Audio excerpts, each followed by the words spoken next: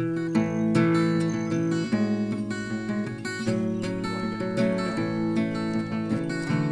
I'm Tom Putnam. I'm the writer and director of The Dark Divide. I'm Bob Pyle, and The Dark Divide is based on my book, Where Bigfoot Walks, Crossing the Dark Divide. This whole crazy process started about 8 years ago. I read Bob's book, and it takes place in a lot of the places I went hiking and fishing and camping when I was a kid. It was just such a unique look, not only at the Gifford-Pinchot National Forest, but also a unique look at Bigfoot, at the challenges facing our wilderness. Hey! Sorry, I'm lost. And naturally, there's bad Bigfoot movies out there and people that take an exploitive or a silly look at it.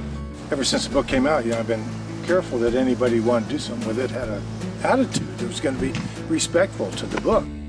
It took about 5 minutes talking with this guy that I figured out, hey, he really read it, he really got it, and this could be a lot of fun.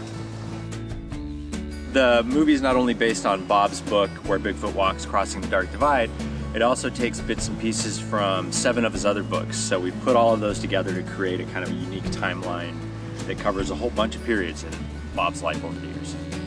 Tom had in mind at first a documentary, I believe, and now it's evolved over the years into a full-scale narrative, which means parts of it are fictionalized, parts of it are enhanced. So if I don't come across the movie exactly as I am, that's fine with me. It's probably more interesting than I actually am. I'm glad we're friends. We went butterfly hunting together. We did, and boy, you can't say too much more than that. Nope.